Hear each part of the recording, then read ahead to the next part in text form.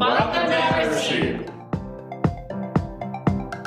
We see ourselves as focusing on schedule optimization. We built a software platform that is intended to be a facilitator and optimization tool so that the right patients get in to see the right providers as efficiently as possible.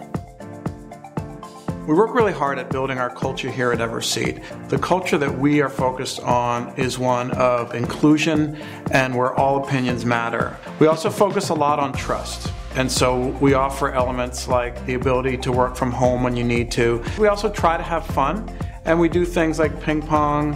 What you'll find here is generally a group of folks that are passionate about what they're doing, that are curious, that are eager to solve important problems, and that are pretty bright.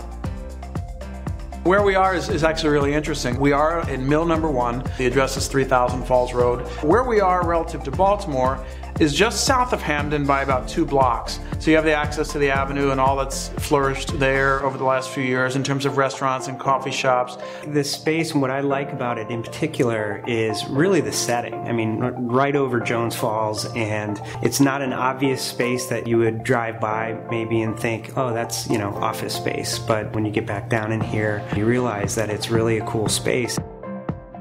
A total win for us would be to find a complete group of people that are hungry, motivated, and want to get involved with an exciting startup that's really starting to hit its stride. I think it would be extremely exciting to build the Baltimore tech ecosystem. I would love to have a crew or a bullpen of amazing contractors that we can go to give them work, that we can leverage for their expertise.